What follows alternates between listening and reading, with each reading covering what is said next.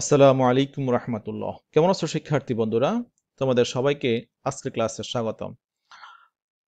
আজকের আমাদের ক্লাসের টপিক হচ্ছে linkers and connectors. This is my fourth and last class on linkers and connectors. আমি এর আগেও আরও 3টি ক্লাস নিয়েছি লিঙ্কার্স এবং কানেক্টরসের উপরে। তোমরা আশা করি ক্লাস 3টি দেখেছো এবং লিঙ্কার্স অ্যান্ড কানেক্টরস সম্পর্কে অনেক কিছু শিখতে পেরেছো। এখনো যারা আমার সেই ক্লাসগুলো দেখো নাই, তোমরা আমার YouTube channel AM English method, সেখানে গিয়ে তোমরা এই ক্লাসগুলো দেখতে পারবা এবং আশা করি তোমরা অনেক কিছু শিখতে পারবা। আর আজকের ক্লাসেও আমি বেশ কয়েকটি রুলস আলোচনা করব। তোমরা আশা করি প্রথম থেকে শেষ পর্যন্ত অবশ্যই ক্লাসটি দেখবে এবং আশা করি তোমরা অনেক কিছু শিখতে পারবে। চলো আমরা ক্লাসটি শুরু করি। প্রথমে আমি যে রুলসটি নিয়ে আলোচনা করব সেটি হচ্ছে addition and listing linkers and connectors, অর্থাৎ সংযোজন বা তালিকা যখন আমাদের করতে হবে তখন আমরা কি কি কানেক্টরস এবং লিঙ্কার্স গুলো ব্যবহার করব সেগুলো নিয়ে আলোচনা করব। If words or phrases or clauses or sentences show addition and listing, we have to use the following linkers and connectors. অর্থাৎ যখন দুইটা সেন্টেন্স বা অনেকগুলো সেন্টেন্স যখন সংযোজন বোঝাবে, যোগ বোঝাবে, অর্থাৎ একটা পর আরেকটা আইডিয়া আসবে। যেমন সাপোজ একটা এক্সাম্পল ধরো, তুমি তোমার ইংরেজিকে ইমপ্রুভ করতে চাও। এখন তুমি বলতেছো যে আমি আমার ইংলিশকে ইমপ্রুভ করার জন্য আমি ইংলিশ কার্টুন দেখি। এছাড়াও তুমি কি করো? এছাড়াও আমি ইংলিশ মুভি দেখি। এছাড়াও কথাটা বলছো তুমি, এছাড়াও কথাটা দিয়ে তুমি প্রথম বাক্যকে দ্বিতীয় বাক্যের সাথে সংযুক্ত করেছো। এখানে এছাড়াও বাংলা শব্দটি হচ্ছে ইংলিশে কানেক্টরস বলা হয়।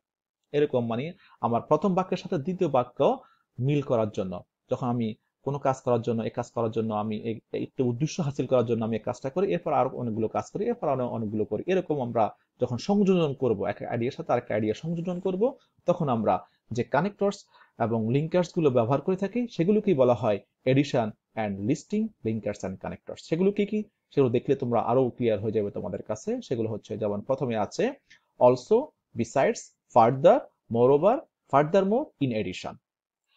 এগুলো মূলত দুইটা সেন্টেন্সকে সংযুক্ত করে থাকে এবং সেকেন্ড সেন্টেন্সের প্রথমেই বসে। আর এগুলো সবগুলো অর্থ হচ্ছে এছাড়াও বা আরো। এরপরে আমরা আসি, আরো রয়েছে first, firstly, first of all, to begin with, in the first place. এরপরে আরো আছে secondly, in the second place, thirdly, in the third place. এরপরে আছে ফাইনালি, লাস্টলি বা লাস্ট অফ অল। 2 থেকে 5 পর্যন্ত মূলত এগুলো অনেকগুলো বাক্যকে সংযুক্ত করে থাকে। একটার পর অনেকগুলো, একটার পর আরেকটা আইডিয়া, অনেকগুলো আইডিয়া এসে থাকে এবং প্রথম এভাবে একটার পরে একটা অনেকগুলো আইডিয়া যখন এসে থাকে তখন এগুলো ওই সকল সেন্টেন্সের প্রথম এগুলো বসে থাকে এবং ওই সকল সেন্টেন্সকে সংযুক্ত করে থাকে। আমরা এক্সাম্পল দেখলে আরো ক্লিয়ার হয়ে যাবে। প্রথম আমরা একটা এক্সাম্পল দেখি। He reads English magazines in his free time to improve his English. সেই অবসর সময় তার ইংরেজিকে ইমপ্রুভ করার জন্য সেই ইংলিশ ম্যাগাজিনস পড়ে থাকে।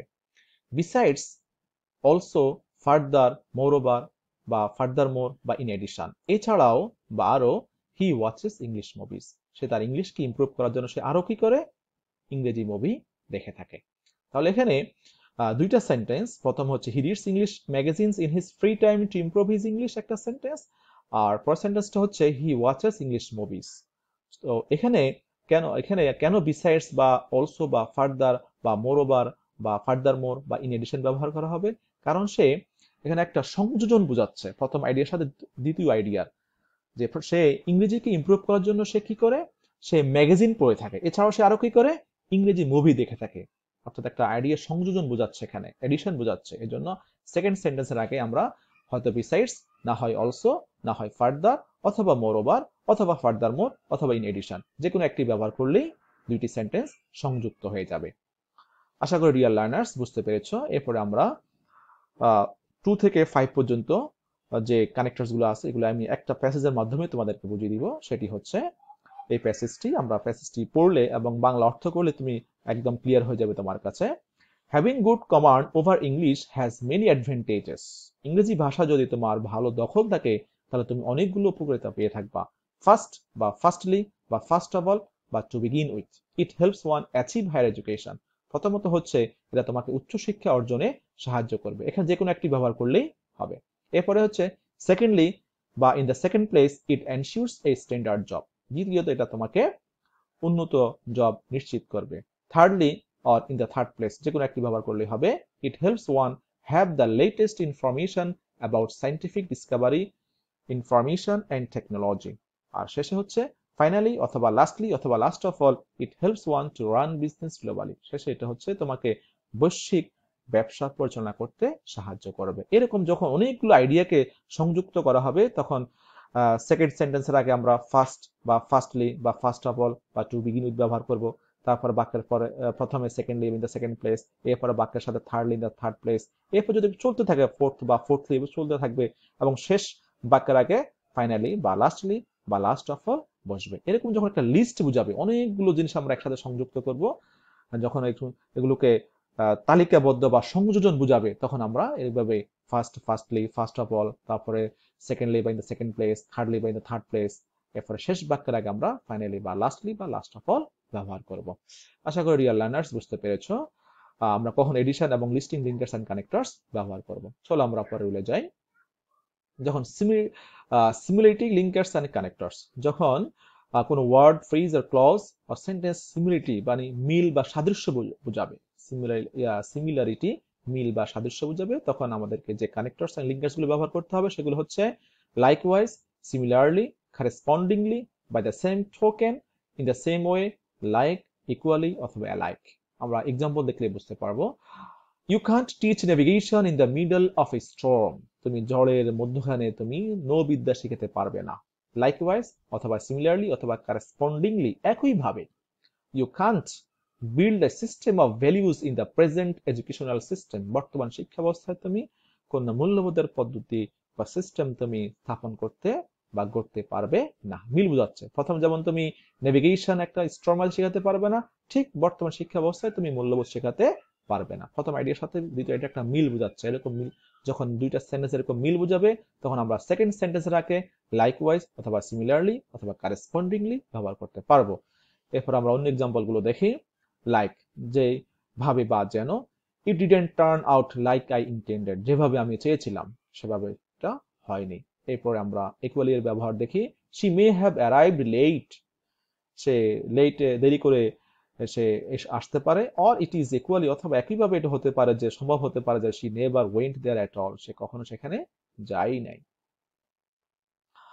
এরপরে অ্যালাইক, একইভাবে, they try to treat all their children alike, তারা মানে মিল বোঝাচ্ছে এখানে, তারা সকল সন্তানদেরকে একইভাবে তারা ট্রিট করতো, দেখাশোনা করতো।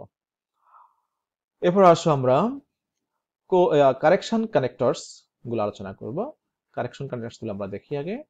To show correction the following connectors are used, সেগুলো হচ্ছে rather, two be more precise. Correction বলতে আমরা একটা সেন্টেন্স একটা বিষয় বলার পরে সেটাকে আমরা যখন সংশোধন করে আরেকটু অন্য কিছু বলবো সেই ক্ষেত্রে আমরা রাদার বা টু বি মোর প্রিসাইজ ব্যবহার করতে পারবো। যেমন this system must be improved, এই সিস্টেমটাকে অবশ্যই আরো উন্নত করতে হবে। রাদার অথবা two be more precise, it must be thoroughly changed, শুধু ইমপ্রুভ না, এটাকে সম্পূর্ণ পরিবর্তন করতে হবে। অর্থাৎ আগের বক্তব্যটার সাথে এটাকে আরেকটু কারেকশন করা হচ্ছে, সংশোধন করা হচ্ছে, যে শুধু কেবল ইমপ্রুভ করলে হবে না, এটাকে সম্পূর্ণ চেঞ্জ করতে হবে। এরকম যখন কারেকশন বুঝাবে তখন আমরা সেকেন্ড সেন্টেন্সের আগে রাদার বা টু বি মোর প্রিসাইজ ব্যবহার করতে পারবো।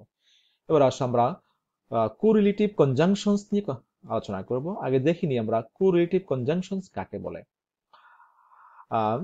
There are some conjunctions that go in pairs, জোড়ায় জোড়ায়, অর্থাৎ দুইটা কনজাংশনই একটা কনজাংশন তৈরি করা হয়। They are called correlative conjunctions. সেগুলো কি কি আমরা দেখি। Both and, either or, neither nor, not only but also, such that, no sooner than, scarcely, when or before, hardly when, whether or, এগুলো দুইটা কনজাংশনই একটা কনজাংশন তৈরি হচ্ছে, এই জন্য এগুলোকে বলা হয় কোরিলেটিভ কনজাংশনস। এগুলো অনেক সময় পরীক্ষায় এসে থাকে। তোমাদের এগুলো বেঙ্গালি মিনিং জানা থাকলে তোমাদের ব্যবহারটা সহজ হয়ে যাবে। আমি এগুলো অনেকগুলো এক্সাম্পল দিয়েছি, তোমরা আশা করি এক্সাম্পলগুলো লক্ষ্য করলে সহজ হয়ে যাবে। যেমন বোথ এন্ড, অর্থ হচ্ছে উভয়, এবং we both love and honour হিম, আমরা তাকে ভালোবাসি এবং সম্মান দুইটাই তাকে আমরা করি, উভয় বোঝাচ্ছে এখানে। এরপর হচ্ছে আইদার অর, হয় অথবা, আইদার টেক ইট, হয় এটা নাও, অর লিভ ইট, অথবা এটা ছেড়ে চলে যাও। এরপরে হচ্ছে নেইদার নর, এটাও না ওটাও না। নেইদার উই মেট দেম নর দে মেট আস।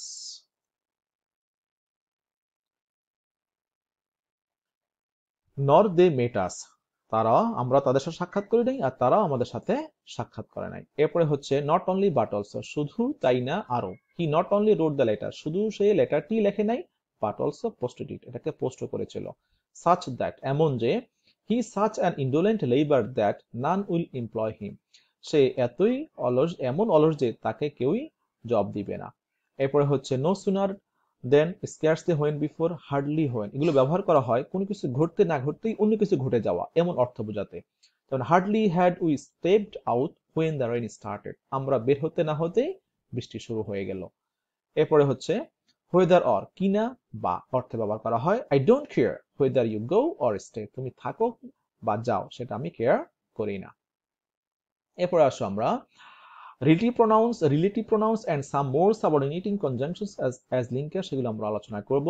The following relative pronouns and subordinating conjunctions are used as linkers and they connect two clauses. সেগুলো কি কি আগে দেখে নিই। who, which, that, whom, what, whose, why, while, how, when and where. Example দেখলে তোমাদের clear হয়ে যাবে সেগুলো। হু মানে হচ্ছে কে বা কারা বা যে বা যিনি যারা, রেফার্স টু পারসনস এবং সাবজেক্ট বোঝাবে। She is a doctor who works in a hospital. হু, এখানে হু একজন ব্যক্তিকে নির্দেশ করছে। শি ইজ এ ডক্টর, যিনি, তিনি একজন চিকিৎসক যিনি একটি হসপিটালে জব করে। এখানে হু মানে যিনি, এখানে কে না। অর্থ বুঝতে হবে এবং তোমরা যখন ব্যক্তিকে এভাবে নির্দেশ করবে তখন হু বসবে। তারপরে হচ্ছে হুইচ মানে হচ্ছে যেটি বা যা, যেটা রেফার্স টু থিংস, বস্তুকে বুঝিয়ে থাকে, বস্তুকে রেফার করলে তখন হুইচ বসবে, হু আর বসবে না। যেমন there is a village which is very peaceful, এখানে হুইচ ইন্ডিকেট করছে ভিলেজকে, তা বস্তু এর জন্য এখানে হুইচ বসেছে। There is a village which is very peaceful, যা খুবই শান্তিপূর্ণ। এরপর আমরা 3 নম্বর এক্সাম্পল দেখি। দ্যাট অর্থ হচ্ছে যে বা যা বা যিনি বা যারা, এটা refers to both persons and things, ব্যক্তি এবং বস্তু দুইটাকে বোঝাতে পারে। আমি দুইটা এক্সাম্পল দিয়েছি ক্লিয়ার করার জন্য। The boy that came here স্টারডে is my younger brother, দেখো এখানে দ্য বয় এখানে পারসন, কিন্তু এখানে দ্যাট বসেছে, এখানে দ্যাটও বসানো যাবে, হু বসানো যাবে, কারণ দ্যাট ব্যক্তিকে ইন্ডিকেট করে আবার বস্তুকে ইন্ডিকেট করে। তাহলে the boy that came here, যে এখানে এসেছিল, ইয়েস্টারডে গতকাল, ইজ মাই ইয়াঙ্গার ব্রাদার আমার ছোট ভাই। Tell them that I will come, তাদেরকে বলো যে আমি আগামীকাল বা আমি আসবো।